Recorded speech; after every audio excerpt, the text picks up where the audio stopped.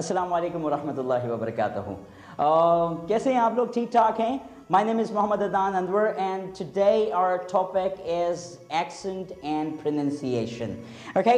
So आज हम discuss करेंगे accent and pronunciation. Accent and pronunciation से क्या मुराद है? Of course English language accent and English language pronunciation के ऊपर आज हम बात करने वाले हैं।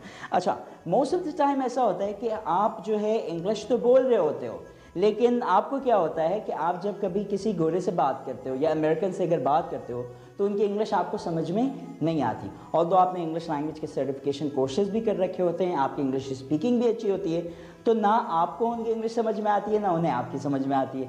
ठीक है, that's a biggest problem is that. यहाँ पे सबसे बड़ा मसला किस चीज़ का है वो आपको बता रहा हूँ। सबसे बड़ा मसला वोकैबुलरी का नहीं है कि वो कौन सी वोकैबुलरी, कोई अलग से वोकैबुलरी इस्तेमाल कर रहे हैं, ऐसा कुछ भी नहीं।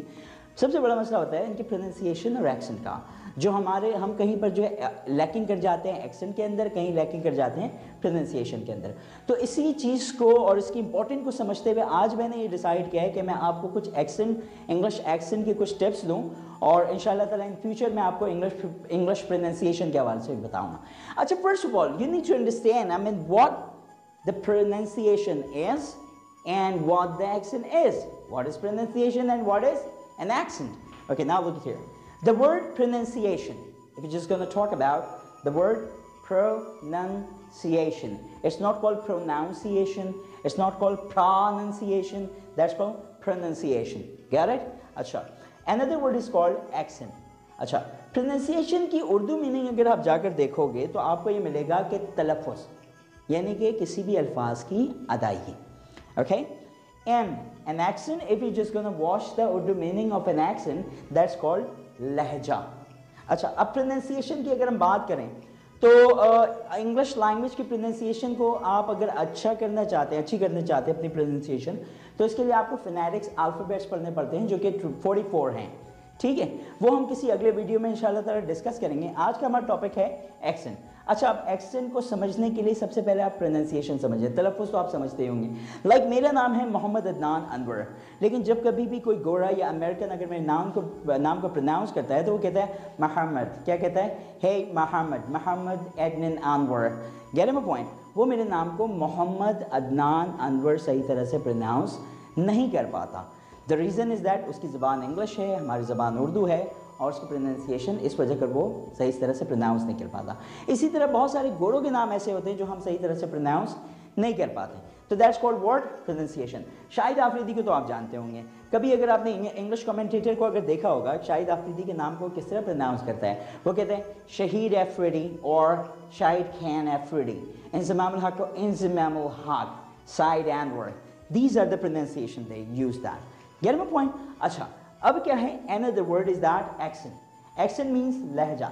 लहजा क्या मतलब? अंदाज को कहते हैं। जैसे अब हम कराची से हैं, अब मैं कराची के कुछ लोगों की मिसाल अगर लूँ तो कराची में कुछ लोग आपको ऐसे मिलेंगे, कुछ इलाके डिफरेंट इलाकों का नाम मैं मेंशन नहीं करता, लेकिन आपको बताता हूँ कुछ इलाकों में लोग उर्दू इस तरह बोलते हुए मिलेंगे, यार सुनो मैं जा रहा हूँ तुम आ जाना मैं इंतज़ार करूँगा तुम्हारा। another way में लोग उर्दू इस तरह बोलते हैं, यार सुनो मैं जा रहा हूँ तुम आ जाना मैं इंतज़ार करूँगा तुम्हारा।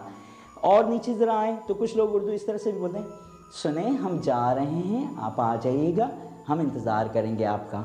Gate my point? अच्छा, कुछ लोग आपको उर्दू इस तरह बोलते मिलेंगे, अबे सुन हम जा रहे हैं ना ते आ जाना हम इंतज़ार करेंगे तेरा साथ ही खाना खाएंगे। Gate my point? अच्छा, कुछ जगहों पे उर्दू इस तरह से भी बोली जाती है, यार मैं जा रही हूँ तो आ जाइए मैं इंतज़ार करूँगा। Gate my point? आपको समझ में आ रहा होगा कि सारे बात क्या कर रहे हैं, एक कर रहे हैं, लेकिन अंदाज़ क्या है सबका अलग अलग है। That is called an accent. Gate my point? अच्छा, सवाल ये उठता है कि इंग्लिश लैंग्वेज के अंदर सर कितने एक्सेंट हैं? तो भाई इंग्लिश लैंग्वेज के अंदर बहुत सारे एक्सेंट हैं। जैसे आप अगर फिर भी एक मोहतात अंदाज में अगर मैं कहूँ तो इट इज़ मोर देन 50 और 56 और समथिंग लाइक दैट। ठीक है, अब सवाल ये कि सर हम कौन से एक्सेंट को फॉलो करेंगे, वो भी मैं आपको बताऊँगा, लेकिन उससे पहले आपको ये समझना ज़रूरी था कि प्रोनाउंसिएशन और एक्सेंट का डिफरेंस क्या है। अच्छा, अगर इंग्लिश की बात करें तो सबसे अच्छी इंग्लिश कौन से मुल्क की होती है या किस जगह की होती है? बहुत सारे लोग कहते हैं कि भाई सबसे अच्छी इंग्लिश इंग्लैंड की इंग्लिश होती है। Yes that's right, but right now अब कल्चर ये आ गया कि बहुत सारे इंग्लैंड के जो लोग हैं वो भी मतलब अपने इनफॉर्मल गैदरिंग के अंदर अमेरिकन इंग्लिश इस्तेमाल करने लगते हैं। Gate my point? तो अब क्या है, आपको जो सबसे अच्छी इंग्लिश है, अगर कोई आपसे पूछे which is the best English, तो यहाँ पर मैं तहे दिल से शुक्रगुजार हूँ अपने उस्ताद मोहतरम सर एहसान आलम का, कि जिन्होंने मुझे बताया कि सबसे best English that is called RP English, यानी कि रिसीव्ड प्रोनंसिएशन। ठीक है, ये इंग्लिश आपको जो है फॉर्मल शोज़ में मिलेंगी इंग्लिश, ये अमेरिकन फॉर्मल शोज़ अगर चल रहे हो तो वहाँ पर वो आरपी इंग्लिश इस्तेमाल करते हैं, अक्सर पॉलिटिशियंस भी इस्तेमाल कर रहे होते हैं। ठीक है, अच्छा अब वक्त ज़ाया किए अगर हम आते हैं फ़ौरन से किस पे, एक्सेंट की तरफ, कि अगर सर हमें क्या करना है, आपका मसला ये होता है कि सर हमें इंग्लिश बोलनी है गोरों की तरह कि अमेरिकन की तरह, तो बहुत आसान है, आपको कुछ टिप्स फॉलो करने पड़ेंगे। उन सारे टिप्स में से आज मैं एक बहुत इंपॉर्टेंट टिप्स जो आपसे डिस्कस करने जा रहा हूँ, दैट इज कॉल्ड TCPK। एक क्वेश्चन आपसे, how many alphabets are there in English? 26, good. अच्छा 26 अल्फ़ाबेट्स में से 4 अल्फ़ाबेट्स ऐसे हैं जो कि आपकी इंग्लिश एक्सेंट को मोर देन 30% क्लियर, यानी कि मोर देन 30% अमेरिकन या ब्रिटिश के तर्ज पर ले आते हैं। ठीक है, अब देखते हैं वो मोर देन 30% कौन से हैं। Like the word is that TCPK, clear है? अच्छा अब आपको यहाँ पर थोड़ी ना सिली थिंग करनी पड़ेगी। सिली चीज़ें क्या है, मतलब यूँ समझ लो कि आपको थोड़ा सा बच्चा बनना पड़ेगा मेरे साथ। Are you ready with that? और आपने प्रैक्टिस करना है मेरे साथ, ठीक है? Are you ready? अरे प्रैक्टिस करना है, रेडी हैं? गुड। अच्छा जी, अब क्या है यहाँ देखें, TCPK। अब जिस तरह मैं इस वर्ड को पढ़ता जाऊँ, यानी कि इस अल्फ़ाबेट को मैं जिस तरह पढ़ता जाऊँ उस तरह आपने पढ़ना है।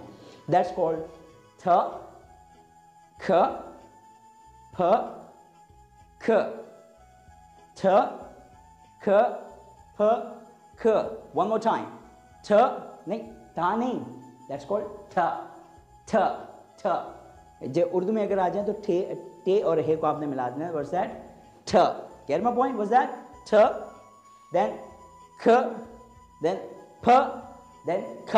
Gate my point? ओके, थ, ख, फ, ख। अच्छा मेरे साथ, वन मोर टाइम, ठ, ख, फ, ख। ओके, चेंज इट, ख, फ, ख, ठ, ठ, ख, फ, ख। Got it? अच्छा अब हम आते हैं इस वर्ड पे कि इसमें चेंजिंग किस तरह से आती है। आप जरा इसी ठ, ख, फ, ख के रूल को अप्लाई करो और देखो, that's called target. What's that?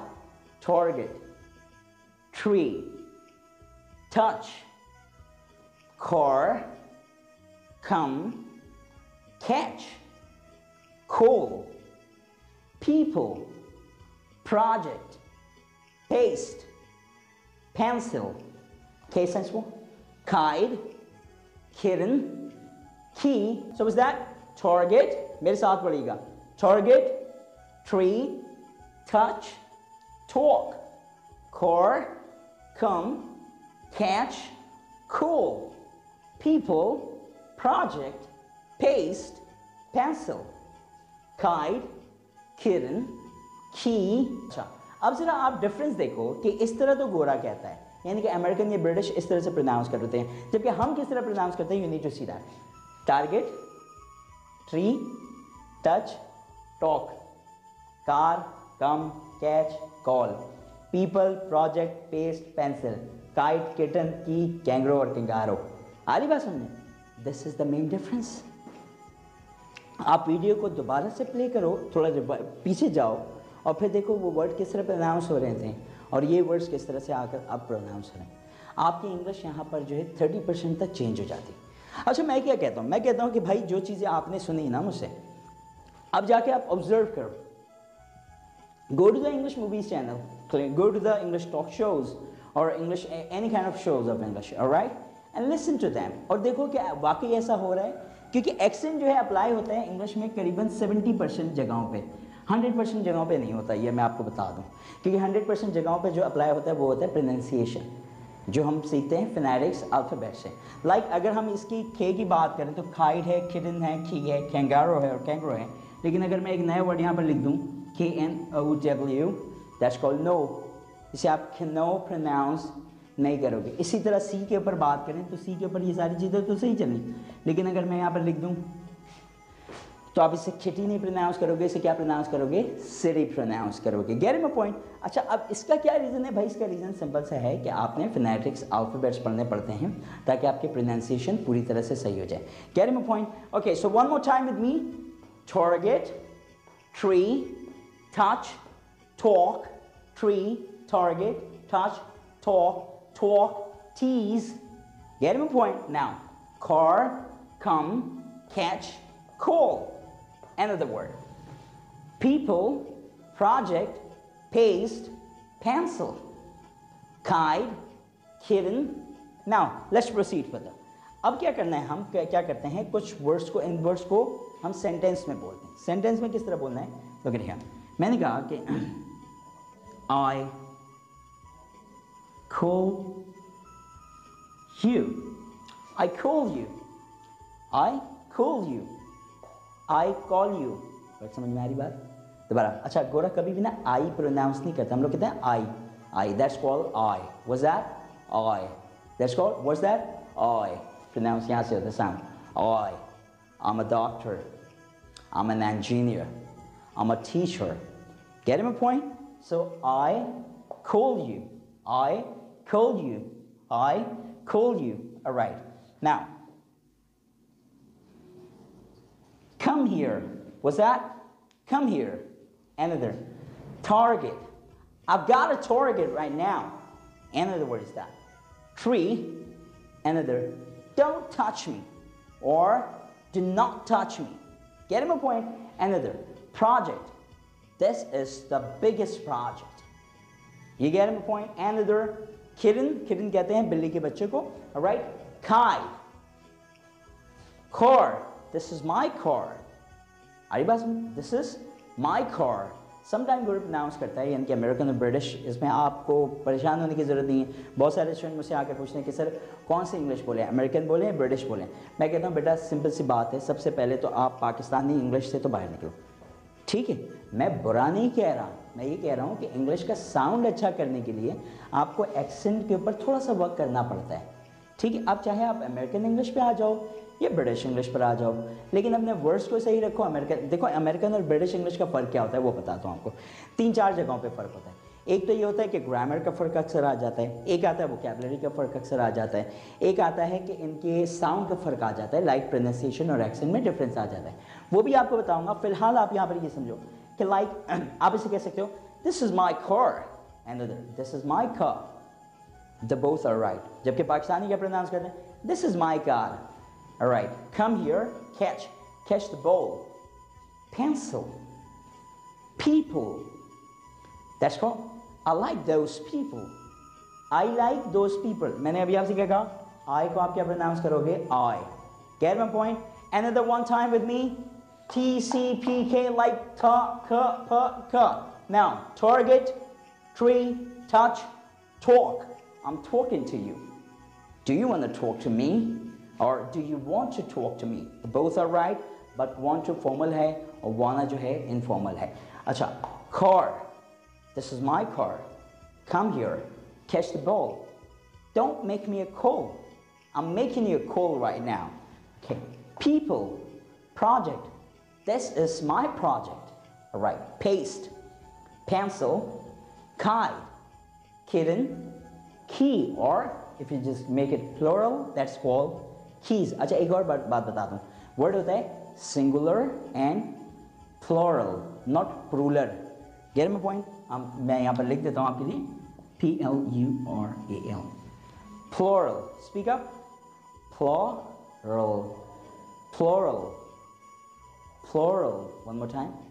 Plural. That's great, you got it. Okay, what's that? Plural. Okay.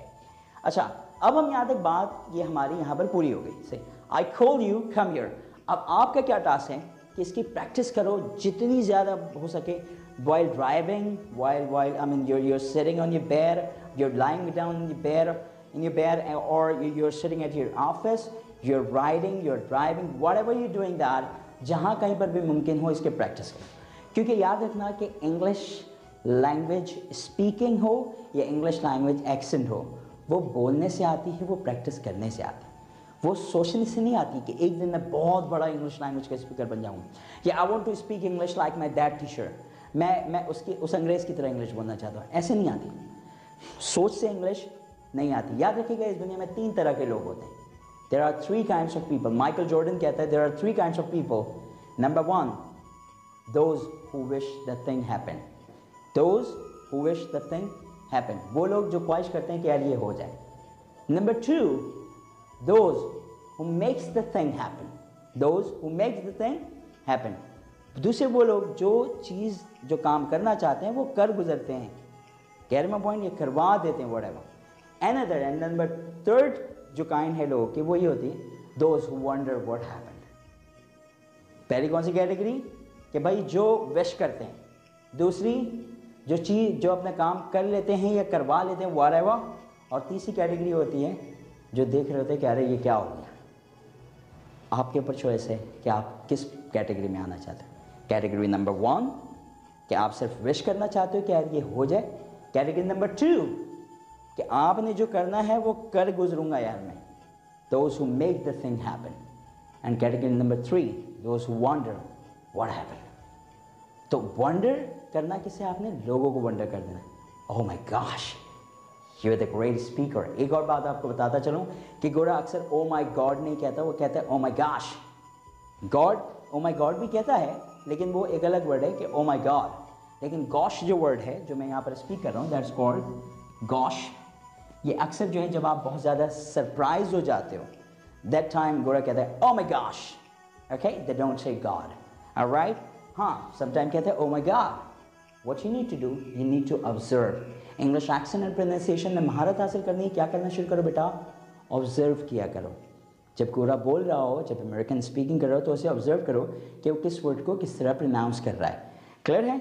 अगर इसके अलावा आपके पास कोई क्वेश्चन है तो आप वो पूछ सकते हैं नीचे कमेंट्स में. एंड अपार्ट फ्रॉम दिस, इसके ये हमारा फर्स्ट लेसन था एक्सेंट एंड प्रोनाउंसिएशन के हवाले से. इंशाल्लाह ताला अगर इसका रिस्पॉन्स सही आया तो हम आगे भी वीडियोस बनाएंगे, और अगर कोई सवाल हो तो आप कमेंट में कर सकते हैं. तब तक के लिए अदनान अनवर को इजाज़त दीजिएगा. अल्लाह.